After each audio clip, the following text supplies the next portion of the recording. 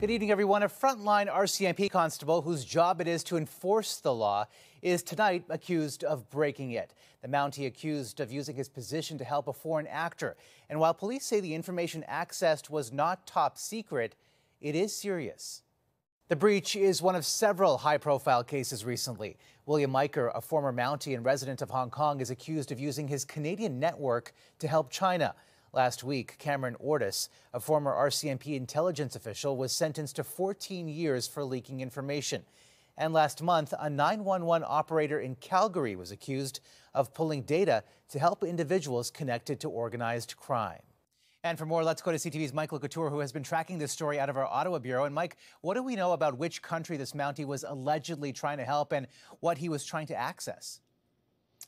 Yeah, Omar, we don't know what information was passed on, but we do know that it went to the Republic of Rwanda. Now, security experts point out foreign governments of all stripes are targeting Canada for a variety of reasons, and this is a reminder of that reality. The RCMP says one of their frontline officers accessed non-top secret record systems. Now, the Mounties didn't disclose what type of information he would have had access to on a daily basis. However, security experts do tell us that a police officer at his level would have had access to the Canadian Police Information Centre, which is a central police database. It stores information about crimes and criminals right across this country.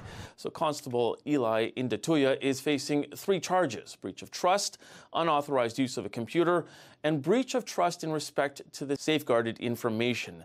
That is part of the Security Information Act. That act was brought in after 9/11, and it's designed to prevent espionage and information from going to foreign states. Omar? And the Mountie's first court appearance on March 11th in Calgary. Mike, thank you for this tonight.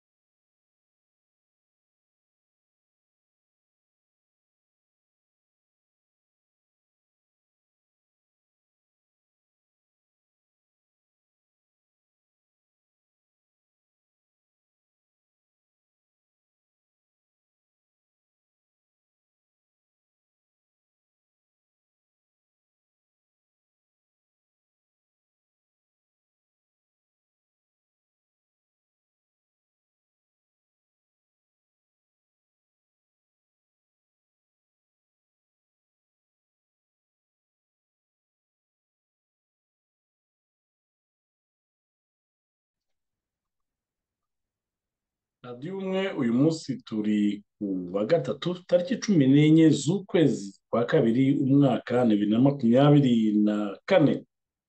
tukaba twinjiye muri studio za radiyo umwe dufite ingingo zigera kuri 2, aho turuze kureba kuri breaking news, aho hari umunyarwanda wari muri RCMP akaba ari polisi federale ya hano muri Canada.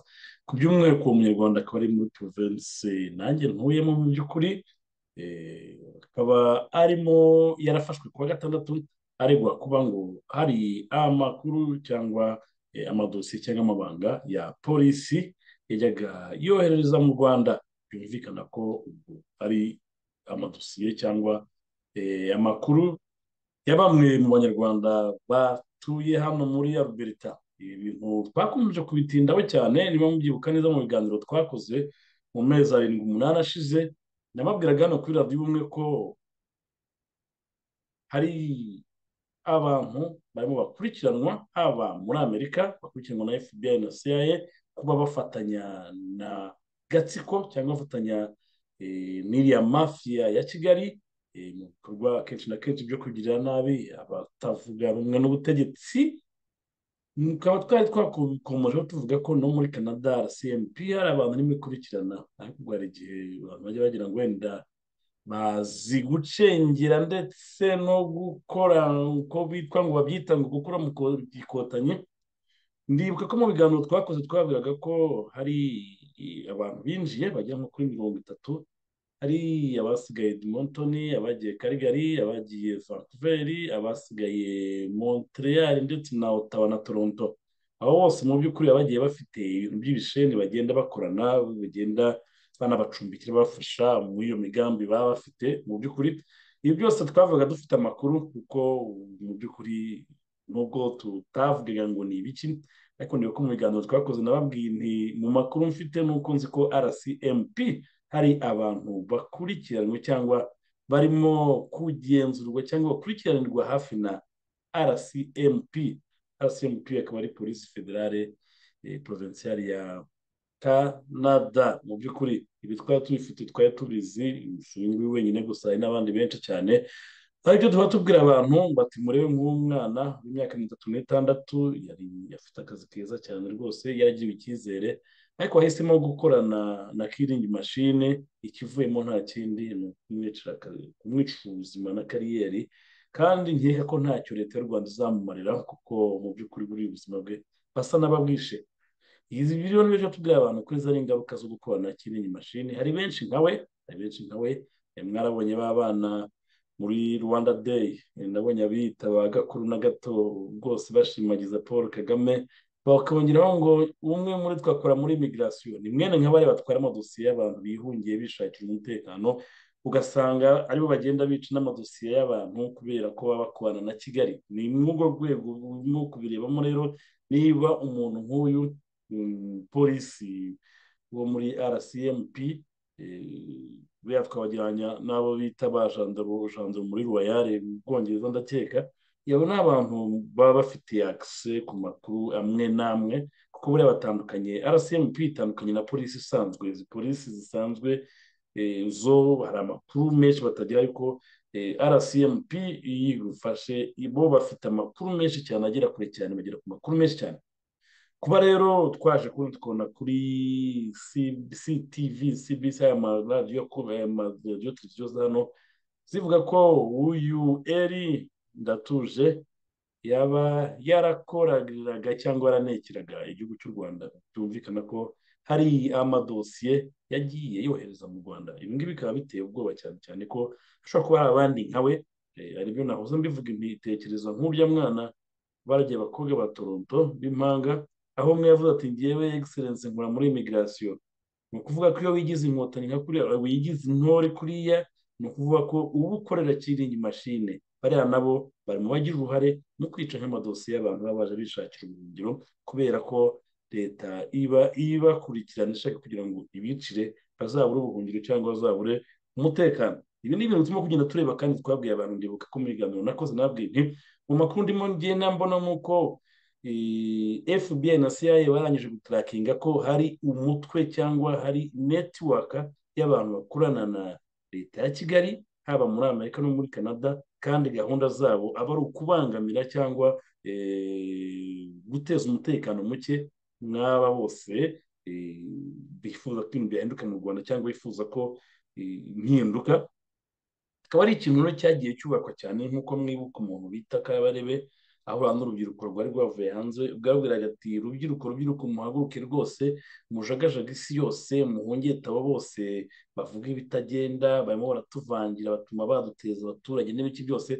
Ni mwikadire mubona ko nk'umwana nk'uyu nguyu, umusore nk'uyu nguyu rwose, ndamwita umusore ko afite imyaka 36, ashobora kuba yarahisemo, yarashutswe agakorera killing machine, kandi mu by'ukuri ntacyo bazamumarira buriya, kandi kubera ko bigaragara ko byanze bikunze. Ntabwo ndeba abandi bakoze ibyaha nkawe, hari uwo bakatiye imyaka 14. Bigaragara ko iki atari ikibazo cyoroshye cyane.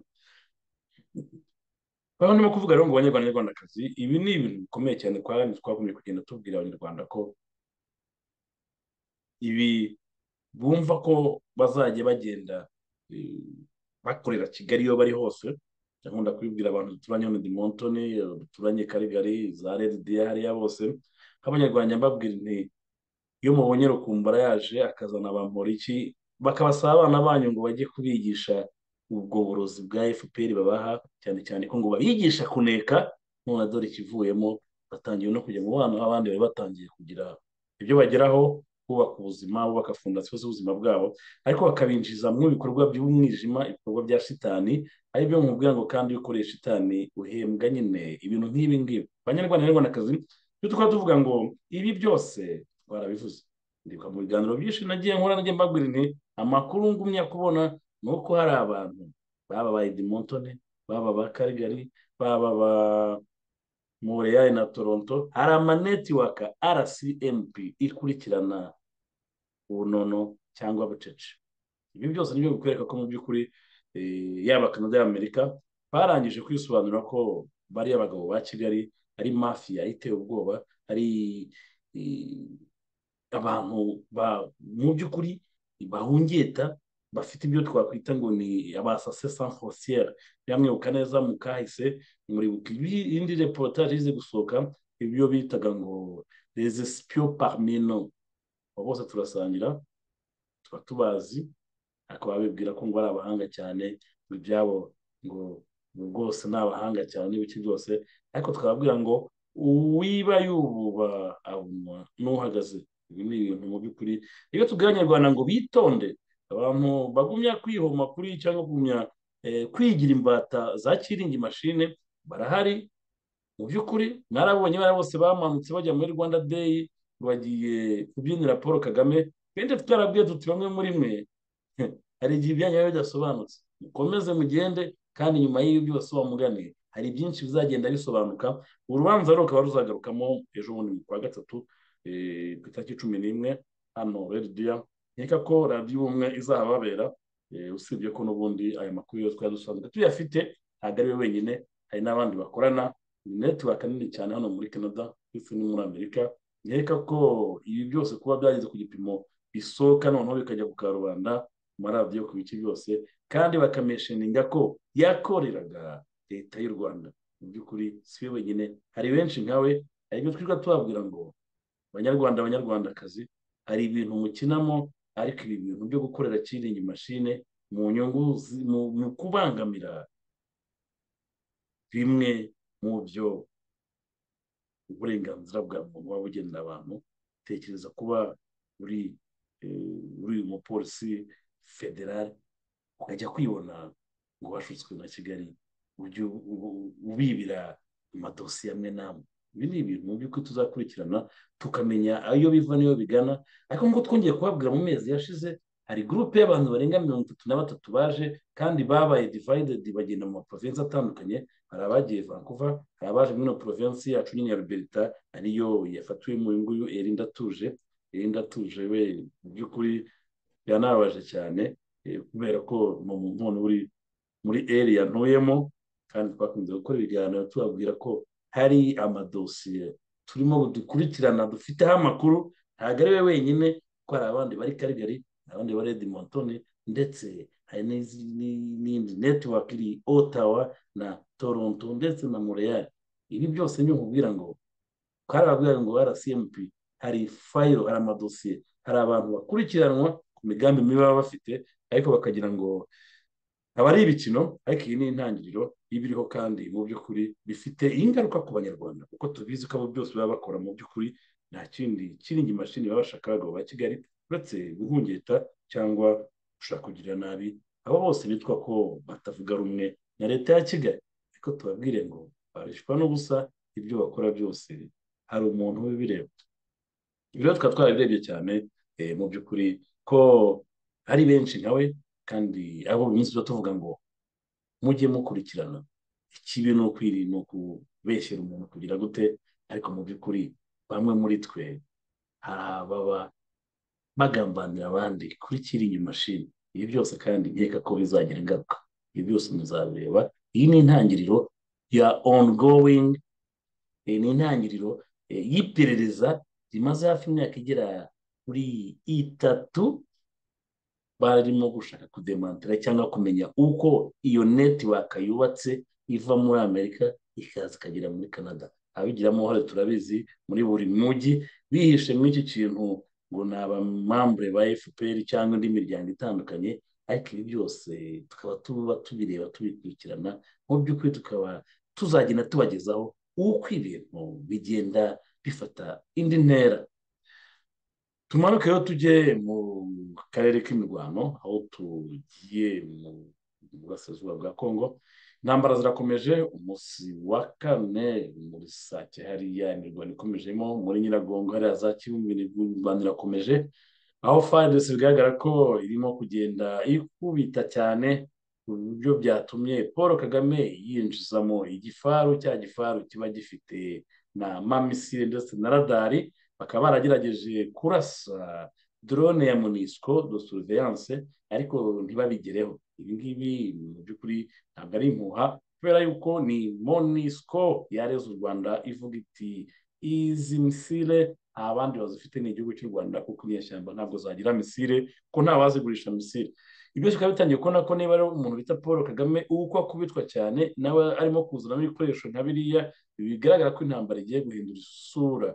Ibi rero bikaba byatumye uko kuza kw'icyo gifaru cyashatse, icyo gifaru gifite za misile zo guhanura indege cyangwa za drone, bikaba byaje gutuma noneho FARDC mu buryo butunguranye cyane yinjijemo za helicopter kabuhariwe. Namumenyereye ko hari za helicopter z'abanyamerika za Punch, ariko noneho hakaba haje ubundi bwoko bw'indege, akaba ari indege za KA-52, akaba ari indege kabuhariwe cyane mu gushwanyaguza nka biriya bifaru, cyane cyane ko udashobora kuba wayihanura. Amakuru twaje tugira ni uko iriya helicopter z'Abarusiya zo bita Ka-52 ni helicopter ziba zipakiye amabombe ndetse n'amamisile, ku buryo iyo zinyuze hejuru y'ahantu hari nk'igifaru nka kiriya, ako kanya ihita irekuza bombe yo kuza gushwanyaguza ya sisiteme yose. Kubera ko mu by'ukuri ibintu birimo bigenda bifata indi ntera, ariyo twababwiraga ngo mu by'ukuri umuntu bita Paul Kagame na RDF harimo harabura mistake imwe gusa, iyi ntambara igakrosinga boda ikambukiranya imipaka. Ibi turimo turayibona, ko FARDC iragaragaza imbaraga, irajya muri offensive ngo tubone ko bengejinze cyangwa binjiye mu mirwano ikomeye. Uku guceceka rero no kugumya gusa nk'aho barimo gushyushya ibyuma no gushyushya no kuorganizinga ingabo, birimo berekana ko mu minsi imbere dushobora gutungurwa. Ari uguceceka kwa Felix, turimo turabona umuntu bita Evariste Ndayishimiye yambutse yageze i Kinshasa, nyuma y'uko amakuru turimo tubona umupaka w'u Rwanda n'Uburundi ingabo zirimo ziyongera n'ibikoresho bikomeye cyane. Ibi byose kandi ukabona ko na Ramaphosa wa South Africa yongeye 3,000 mu karere k'imirwano n'ibikoresho bikomeye cyane na bije ikomeye cyane.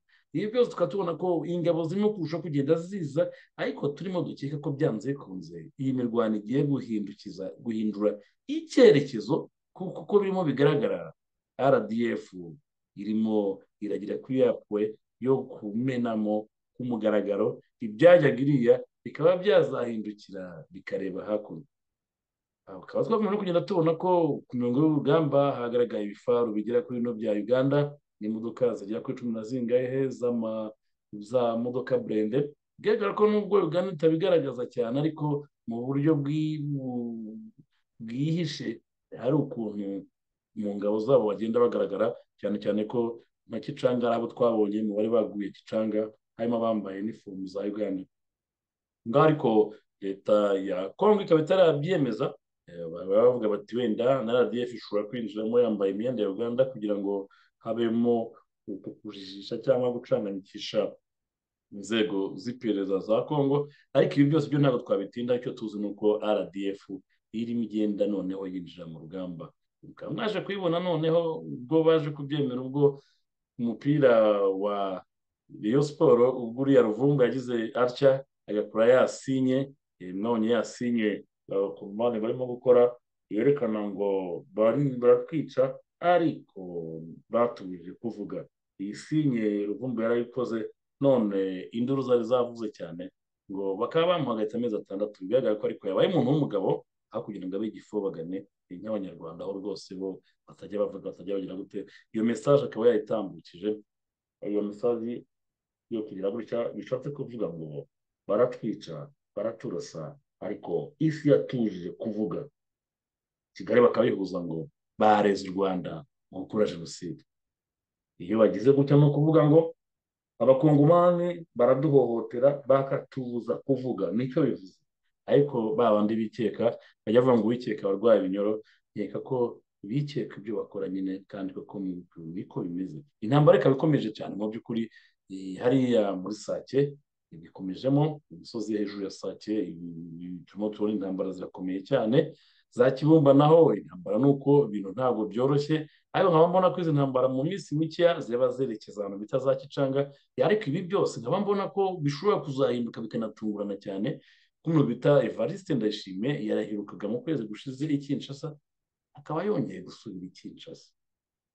mu gihe yagiye ingabo nyinshi z'u Burundi ziri ku mupaka n'ibikoresho byinshi bikomeye cyane mu gihe South Africa idekaraye ko igiye kongeramo 3,000 ibi bintu birimo birerekana ko hari ikintu kirimo gitegurwa mu minsi mike mu minsi ya vuba kandi mbona tuzatungurwa ariko hari ikintu kizaba banyarwanda wenda hari amakuru ashobora kuba twabaha n'iki byose ariko ibirimo bitambuka turimo turayibona mu gatsiko barabizi nubwo baba bamisiridinga abanyarwanda kugira ngo badahamuka ariko ibirimo bitegurwa biteye ubwoba aho utarimo kubibona kubera yuko urebye imirwano ya FARDC n'ukuntu bakomeje kugenda basa nkaho hari plani runaka barimo bategura kuko ubona ko batari bagira aho bengenje urugamba rwa rugamba twita offensive ukibona ko basa n'abarimo kuaranja ibintu barimo bashyira ibintu ku murongo ariko umunsi n'umunsi isaha n'isaha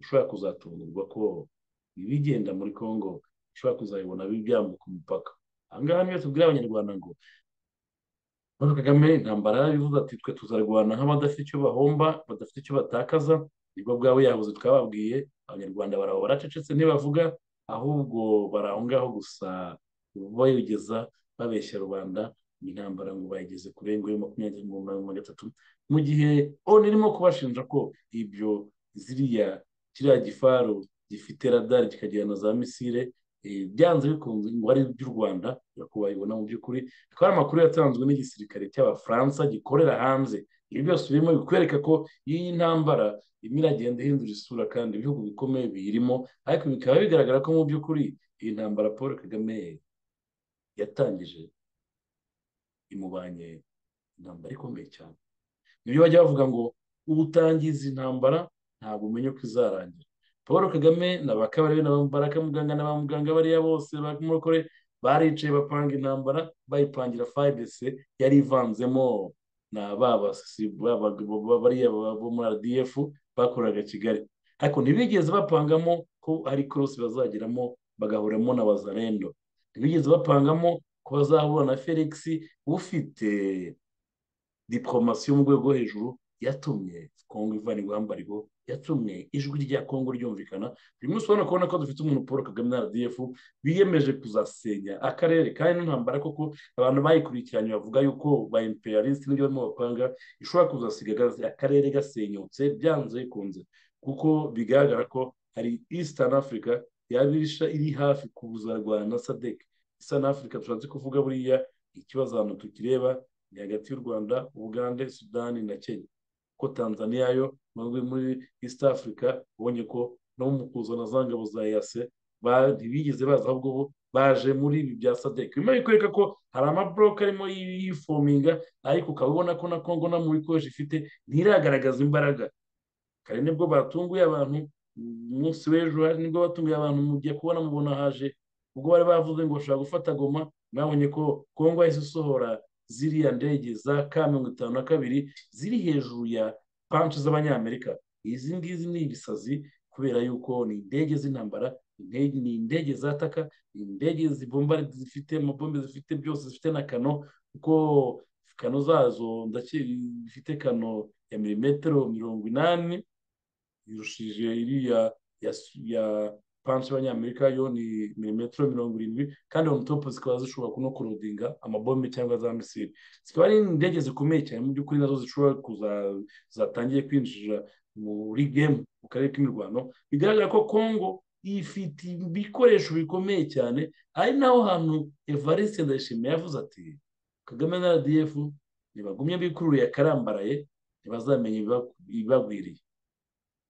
kandi uko abantu bambwiye amakuru umupaka hari uko ibintu bimeze ntabwo ibintu byoroshye, biba byerekana ko mu by'ukuri iyi ntambara irimo yishepinga, gusa niko tutazi decision zizafatwa, kuko twabonye umuntu bita Felix avuga ati muwendere mushi ngewe nzahita ntera Kigali, ariko nyuma yaho barimo Kigali barimo barafata imisozi n'imisozi n'imisozi, ariko Faca aracecetse.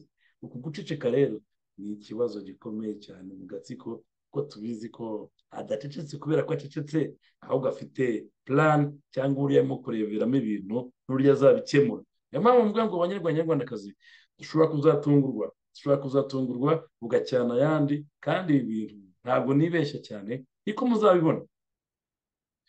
Banyarwandakazi rero nkavuga ngo ni ibihe bikomeye turimo, aho tugomba kuvuga tuti mu by'ukuri bari abasirikare bari abajenya bari abamajuru n'abakapitene barimo kujya gupfira mu gihugu cya Congo, babizana neza ko iyo ntambara bazayitsindwa, kandi nyuma y'ibi byose hazaba urubanza.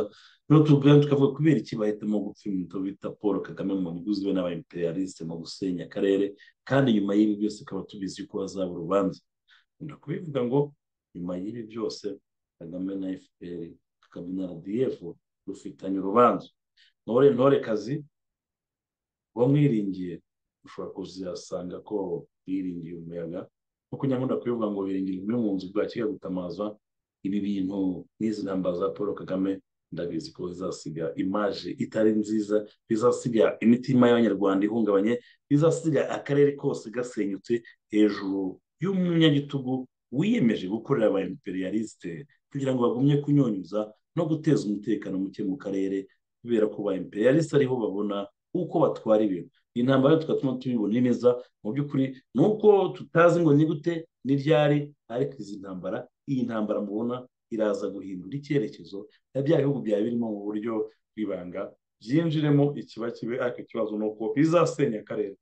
Abanyarwanda rero nkaba mvuga ngo mucane ku maso, batekereze, ndabivuga ngo abagumya kwivuruguta mu bugizi bwa nabi bwa Paul Kagame n'iriya kliki cyangwa mafia bakorana, nababwira ngo igihe cyo kwishyura kizagera. Tujya tuvuga ngo hino sinajyana umwenda. Uyu mwana Erindi tuje bwarazi ngo arimo arakotana, ariko atamenye nuko ibyo yakoraga ari irindi jisho ry'Uwiteka bari mureba, ukaba ubona ko bamuhagarikiye mu nzira kugira ngo ibikorwa bye bibi bihagarare, kandi bibere n'urugero abandi bose bari muri Canada mu mujyi itandukanye, haba Edmonton, haba za Kigali, haba za Toronto, Vancouver, za Ottawa, hose aba bose bigize abakozi ba kiringi mashine. Twababwira ngo ni ikibazo cy'igihe, ariko umwe kuri umwe bazagenda bamenyekana, cyane cyane ko amakuru twari tuyafite kuri radiyo imwe twaribabwiye, nayo babwiyeho mbakebura, ni nyamuneka mwavuye muri ibyo bintu murimo ko RCMP hari abantu imikurikirana baba bafitanye link cyangwa bakorana na Kigali. Abo bose bagira ngo bari abahanga, bihishe mu madini, bihishe mu tuntu twose, ariko tubabwire ngo igihe kizagera kandi umwe kuri umwe azagenda bazwa ibyo abakora. Ibi byose rero barimo bavuga ngo Abanyarwandakazi mwarishwa n'ubusa, abumva ko bazagumya gukorera kiringi mashine, twababwira ngo mwino ntawe ujya mu mwenda, ibyo mukora mwibwira ko mwihishe hari umuntu ubareba. Nk'uko bisanzwe rero murumva ko ijwi ryanjye tumeze neza, nagize ikibazo cy'ijwi, nkaba rwose mbashimiye cyane. Nk'uko bisanzwe mwari kumwe nanjye Francois Mutuyemungu ku buyobozi bwa radiyo Ubumwe, kandi tumenye Abanyarwanda kugumya gucana ku maso, kandi ubonye ikintu kiri suspe aho ariho hose, haba ari imbere mu gihugu, haba ari hanze, mugiye muduha amakuru, kubera yuko hari igihe bishobora kugira uwo bifasha, kubera ko tubizi ko ibi bihe turimo abakozi ba kiringi mashine bose bari kuri alerte y'ubugizi bwa nabi. Nk'ibisanzwe rero ibintu bya by'umwe nakadashira naho utaha.